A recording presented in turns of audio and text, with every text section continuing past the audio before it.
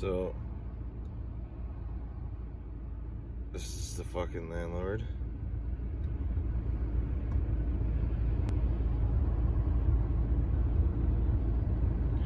So he's not just managing the house, he's fucking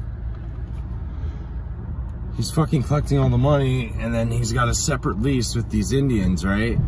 And what they're doing is they're trying to fucking, well, for one, they're not paying taxes and a bunch of things. Like, it's totally fucking illegal.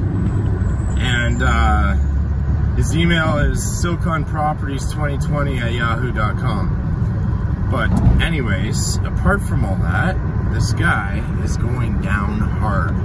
And I've got a list, about 10 properties so far, and I'm gonna keep fucking doing my little investigation. And I know there's more. There's way more.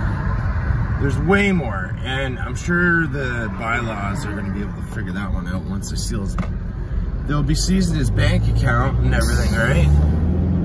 And he's teasing me about being homeless. Buddy, this guy's not gonna be able to get a fucking lease in the city ever again. He's gonna be going back to fucking Africa big time. Anyways, boys, thought I'd update you on what's going on with this stupid, goofy landlord.